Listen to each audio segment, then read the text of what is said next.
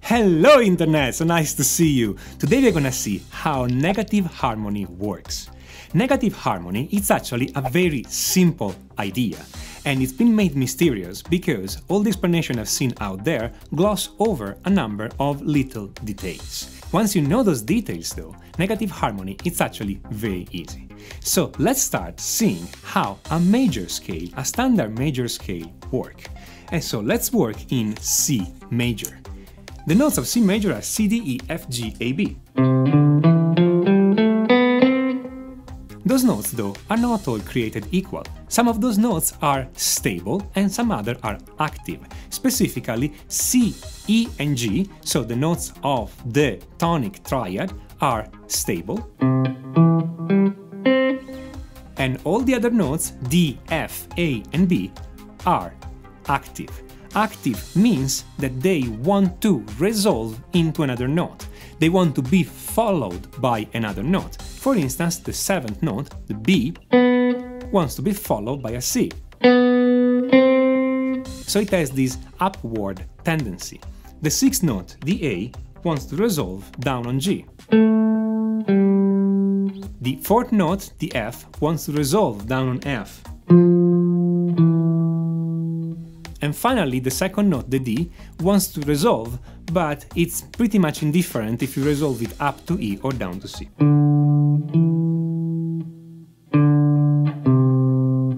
Now, when you take into account those tendency to move of those notes, you see that the first chord of the key, C major, made by the notes C, E, and G, is perfectly stable because it's made only by stable note. But for instance, the fifth chord of the key, G major, that is made by the notes G, B, and D, wants to resolve because it contains those B and D notes that wants to resolve into the C and the E note respectively. And the fourth chord of the key, F major, made by the notes F, A, and C, wants to resolve the F and the A note respectively to the E and the G note.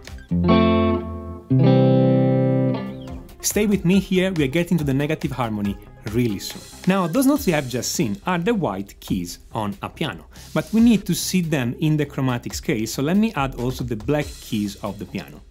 And that's what happens. And we can also put them on a circle this way. Now, here's the negative harmony part.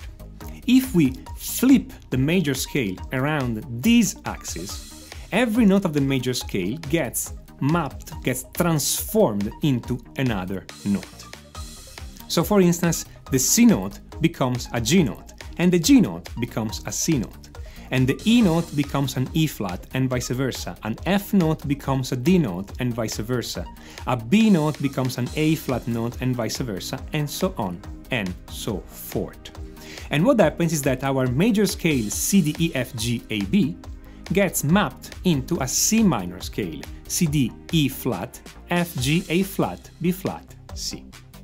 But even more important, we notice that all the stable notes in the C major scale, C, E, and G, get transformed into all the stable notes in the C minor scale, C, E flat, and G.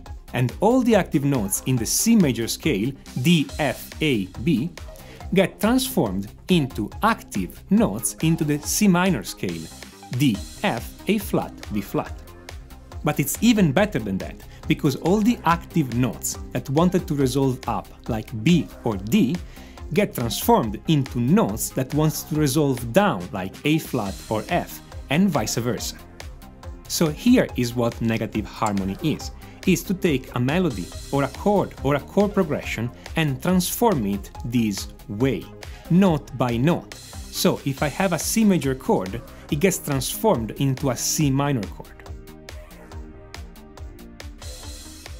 If I have a G major chord, it gets transformed into an F minor chord. Since all the stable notes become stable notes, and all the active notes become active notes, we can be sure that wherever we start and wherever we end, we get the same level of tension in the melody or the chord, and all the relationships, all the resolutions are respected. For instance, a short melody that contains only the notes B and C gets transformed into a short melody that contains only the notes A flat and G. And so if the original melody or chord progression sets up some tension and then resolve it, so the transform chord progression or melody will do exactly the same. Now, by far the most common way to use negative harmony is when we get to the fifth chord of the key. So let's say I take a chord progression like C, F, G, C. If I apply the negative harmony only on the G chord, this G chord becomes an F minor chord, and my chord progression becomes C, F, F minor, C.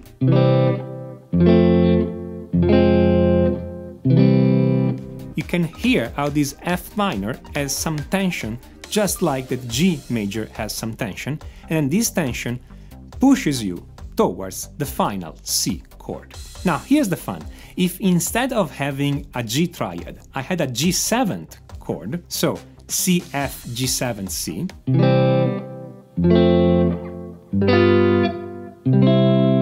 and I apply negative harmony to this G7th only, I get a D half diminished chord. The notes are D, F, A flat, C, and the chord progression is now C, F, D half diminished, C.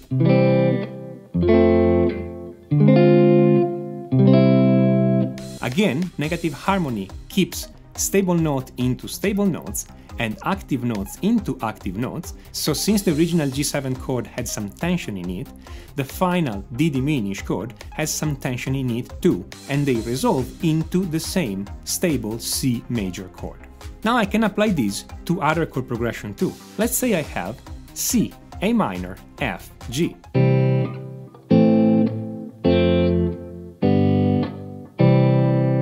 I could apply negative harmony only on the A minor and the G chord. The A minor chord will be transformed to an E flat chord, and the G major, as we have seen, to an F minor. So my final chord progression is C, E flat, F, F minor.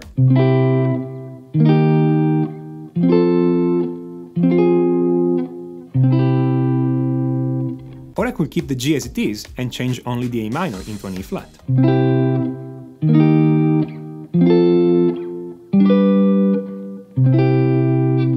Of course, I could also change the F into its negative harmony counterpart, G minor. But this is generally not done because it does not sound particularly good. I mean, hear that. I'm changing only the F into G minor, my chord progression is C, A minor, G major.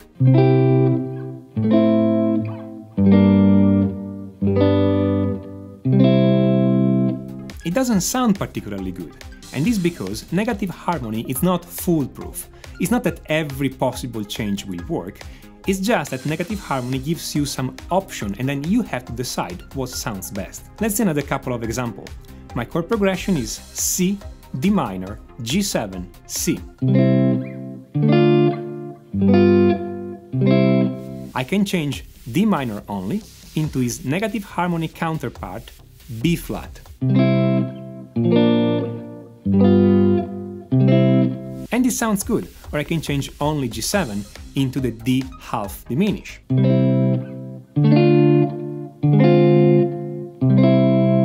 Or I can change both D minor and G7.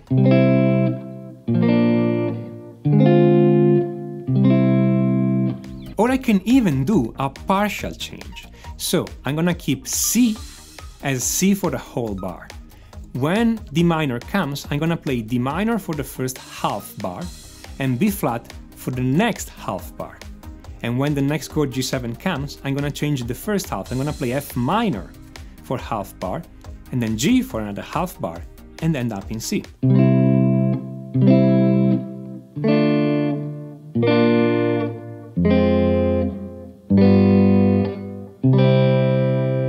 Here I am applying negative harmony to chord progression, but you can apply it to melodies too. Just take every single note of the melody, flip it around against that axis, play the new melody and hear how it sounds. You can apply this even to a whole song and see what happens. Now, a question you might have right now is why we flip all those notes along that specific axis and not any other axis. And the answer is because this is the only axis that transforms stable notes into stable notes and active notes into active notes, and also transforms the major scale, the C major scale, into a C minor scale. Any other axis will not transform active notes into active notes and stable notes into stable notes, and so when you transform your chords this way, it will not sound good because you are messing up all the tension structure of your chord progression. So negative harmony is simply flipping notes around this axis and transforming melodies into other melodies and chords into other chords. There is really not much to it beyond that. It's very useful, it creates interesting harmonies, but it's not a big mystery. The thing here is that you can make the most of negative harmony only if you know your standard harmony the right way. The more you're familiar with your chords and harmony, and then the more the negative harmony will work for you because you have more possibilities, more chord progression in which you can flip chords into the negative harmony. If you are a guitar player, you can learn advanced harmony straight on your fretboard with my course, Complete Chord Mastery, where we cover everything from triad, extended jazz chords, progression, substitution, moving out of key, modulation, augmented sixth chord, dissonant harmony, harmonizing melodies in different styles, and especially how to translate all that in actual guitar parts that you can play live or in studio. You can find the link to Complete Chord Mastery in the description. You can take the Complete Chord Mastery course whether you are an absolute beginner or you are already advanced. And this because we are studying together starting from the basics, but we do those basics in a different, more coherent way than what you normally see. So even an advanced player will learn a lot of new things by seeing harmony this way. Now, how are you going to use negative harmony? If you have any more questions about this, or you have any other questions about any other topic in music theory, please write it in the comment. I want to make more videos like this when I answer your questions. If you like this video, click on that like button or smash it. I'm not going to hold this against you. If you like this channel, subscribe and make sure to click on notifications so YouTube will tell you every time I put up a new video. This is Tommaso Zilli of musictheoryforguitar.com, and until next time, enjoy.